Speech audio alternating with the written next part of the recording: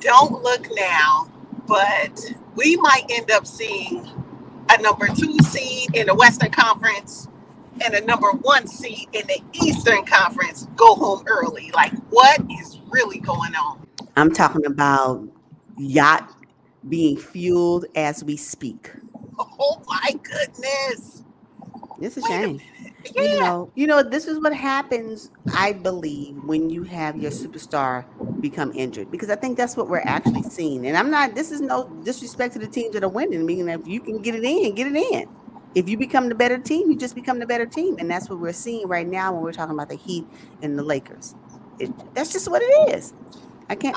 And if the other team is suffering injuries, or the other team, for some reason, we thought they were deep and they're not. Because that's when I think about the Bucks, I'm saying, what happened? Because y'all supposed to be able to do without Giannis, at least a little bit. Yes.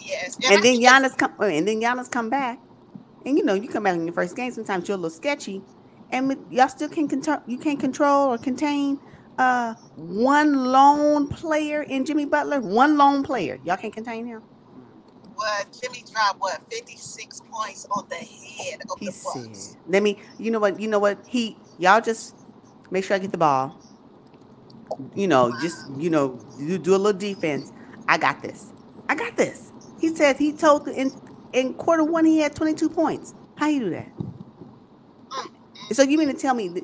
And then what makes me what really gets me with the Bucks? Y'all couldn't make no adjustments. I mean, how you just gonna let Jimmy, just one person, win the game? Yeah. Get 3 games under you. How you? What? I know. The Miami Heat, Jimmy Butler in particular, dismantled whatever Coach Bud and the Milwaukee Bucks had going on into the game plan. I mean, I looked at Coach Bud. He was a sweaty mess. He didn't know what to do. Wait a minute. They panned him in one time. I don't know if it was a time off or whatever, it was a time off. He was sitting down. Had to be a time off. He was sitting down. And he looked so discombobulated. Like, what is going on? Trying to do his little sketch on the little whiteboard. Nah, Bud, buddy. No. It ain't even. He looked like he didn't know what was happening. How you gonna have one man just wreck your whole game plan? That is hilarious. Go on, Jimmy. Playoff Jimmy said, "Watch this." Unbelievable. But hey, you know what? This will be great for the NBA because really now in the Western Conference, the 8th seed doesn't look like the Miami Heat. The Miami Heat they tricked us regular season and then they turned it on in the play-in in the playoffs, right? But hey, shout out to the Miami Heat. Hey, they're up 3 games to 1. And now they got to go to Milwaukee and try to get another one. That is going to be a tough closeout game. I don't think they'll win game 5. I don't. I think it'll be 3-2 when it's all said and done whenever they play in Milwaukee. Yeah, okay, we'll see. Right now, can't nobody call this game. So we'll see what happens. It don't matter. Jimmy Butler is he balling out of control and can't nobody contain him. He doing exactly that, and which is... I'm speechless as we speak. Okay. Let's switch to the Western Conference. Looks like the Memphis Grizzlies have dug themselves a hole against the Los Angeles Lakers. Kind of surprised that they could not hold on to their slim lead going. I think it was like midway through the 4th or so. Yeah. Yep. And they dug a hole right with their mouth. Oh, man. That's when it all started. It really did. Dylan Brooks, hey, he could thank himself. He could thank himself for this. Yep. He just couldn't let the games just play. He had to add his 2 cents. And now he about to go ahead and cash out in trying to get some worms for this fish while he going fishing. Oh my God, yes. It's ridiculous. I don't know what it is. They just don't look ready. And I'm sorry, the Lakers are looking really good. I hate to say it, but yeah, they look good. And I just think that the odds are in their favor. And if they can ride the wave, get on it. Well, if Brandon Clark and Steven Adams, I know I keep saying this and everybody keeps saying this, but it's true.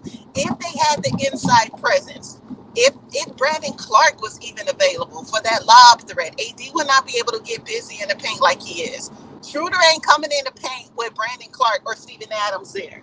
It's just Right. Austin Reeves is not going to chance it, but because they don't have anyone and Jaren Jackson is always in foul trouble, he can never play his defensive player of the year type game.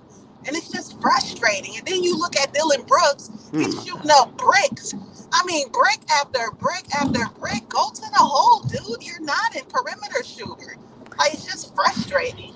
But see, that's the thing about it. There's the level of maturity again. I don't know. It's unfortunate that the Grizzlies, for me, they're having a meltdown. It feels like a meltdown for me. And I wish it wasn't the case because I really had them going, coming out of this series. But they have allowed the Lakers to run amok. And here they are, 3 down, and they about to go home. I don't see it. I don't see it. I really, really don't see it. Wow. Well, hey, you know what? Looking forward, though, if the Lakers make it out of this series and they got to play the winner of the Kings-Warriors series. Ooh-wee. I say ooh-wee. Okay, right now, how I feel about the Kings and Warriors series, just real quick, or you mentioned it. Right now, ooh-wee, I hope it's the Warriors because that's the matchup. If it's the Kings, I don't know. I don't know. Right now, the Kings right now. We'll see what they do when they go to game 5. Is it for them or game 4? I don't remember. Game 5. Yeah, Game 5. When they go to game 5, we'll see because they'll be back in Sacramento. But I think the Lakers, that midseason trade is paying off for them. It is paying off. And LeBron James is looking good. He looks good. I mean, the league allows him to do it. So he's reaping the benefits of it. Yeah. It's really interesting. Wow. Okay. So who's playing tonight? What do we need to be keying in on? Let me tell you something. At this point, does it even whatever your predictions were, people, go ahead and ball up the paper. It don't even matter. Because I can tell you right now, it ain't even it. Okay, NBA app. Let me go ahead and refresh. All right, here we go. The 25th, yes, of April, we have the Hawks and Celtics. Boston don't play. Oh, God. Hawks will get one more on you. So then we have why is this even here? Oh, I'm tripped. Oh, that's bad. Timberwolves and Nuggets. I forgot the Timberwolves beat. I'm like, why is this even still on schedule? The Timberwolves got another chance to, beat the Nuggets. That's at 6. And then we have the Clippers and the Suns. And the Clippers, Kawhi Leonard, and PG are already ruled out. So. Oh, my goodness. Well, we got DeJounte Murray suspended for their game. You got the Nuggets probably going to close it out because they messed around and let one slip away. And then, what was the last game? Oh, the Suns and the Clippers with PG and Kawhi. Russell going to do his thing, but in the end, the Suns will prevail. I think the Suns will prevail. I'm going to go ahead and just concede. Go ahead and concede. Go ahead and concede because there's no talk of PG or Kawhi coming back. It's just, every time I think about that, I'm not going off on a tangent, but my goodness. I told you. One of the biggest disappointments of this playoff series, yeah. Yep. Suns victorious, I can see it. And if they're not this game, Suns victorious. It's too bad. I really hope the Clippers do get one in, especially with Russ leading the charge. That would be really good. But we'll see how it goes.